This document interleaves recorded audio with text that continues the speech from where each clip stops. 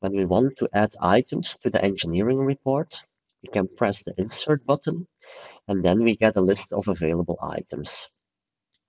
Under the special items, you can find things that are very useful for the general layout of your report.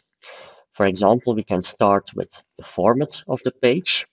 There we can set it as A4 with certain margins, and we can add a header and footer. By editing it, you can change the logo or change the information that you would like to visualize. Then we can add a title maybe to our report with formatted text. We can edit the text and give it maybe the name of our project. For example, let us hide the caption, put it in the center, and give it the font that we would like, a big title in bold, and maybe underline it. Then we can add the table of contents, and now we can start filling the report with items from our projects. So we can start with creating some chapters. First of all, a chapter geometry. And you can see immediately that the table of contents will be updated. Then we can continue with some libraries, for example, the materials, the cross sections, and in the group structure, we could add nodes, members, and so on, hinges, nodal supports, whatever you like. We could select all those items and indent them in the chapter geometry. So now you can also see clearly in the table of content that all of those items are now in a subchapter below the geometry chapter. I can create first a page break and then a new chapter. Let's call it loads. And now I would like to add the load cases. If you don't know where to find them, you can just start typing it, and then it will be filtered in the list of available items. You can indent the load cases, and I will create a list of my selection to not show them all. If they are a lot, maybe you only want to show a few of them, like this.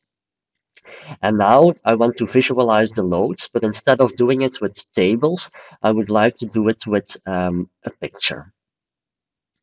So first, let us activate the loads, maybe put off the rendering.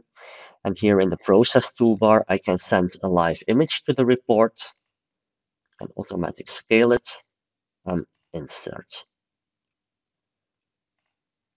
So now I have that image. I can set the title to figure, for example, and I indent it under the load cases. I can add as well a page break, so there's a new page after each picture. And when we regenerate the selected item, the load cases, we will now get a picture for each load case that I have asked for. So for my permanent loads, my variable loads, and so on. I can add combinations as well, classes, and so on.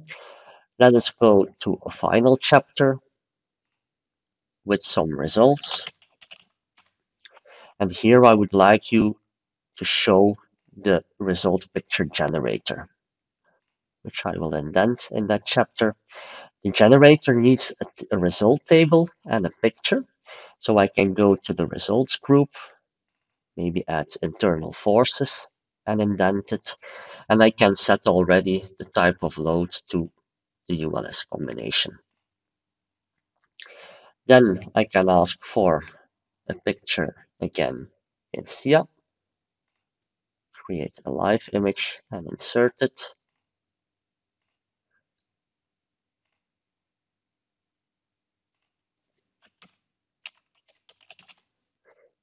And then indent it also below the picture generator. So now I have all the items that I need for the generator, and now I can define which pictures he needs to generate. So for example, the normal forces, shear forces, and moments. If we now we generate, we will have a picture for each result that we asked for.